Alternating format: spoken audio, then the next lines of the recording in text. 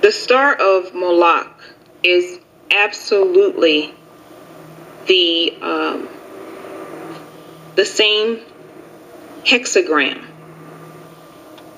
that you see Satan worshipers use.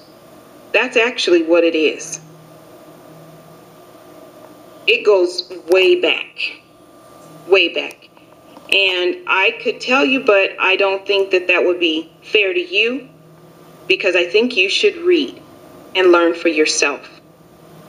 One of the saddest sayings that's floating around out there in society today, and has been for many years, is the fact that if you want to hide information or hide something important from the Israelites, so-called black people, put it in a book.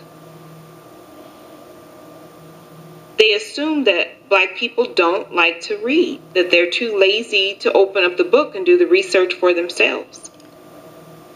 Which I did run into a young Israelite who actually said that they don't like to read. They don't care about the history of our people in detail. That they know who we are, and that's good enough for them.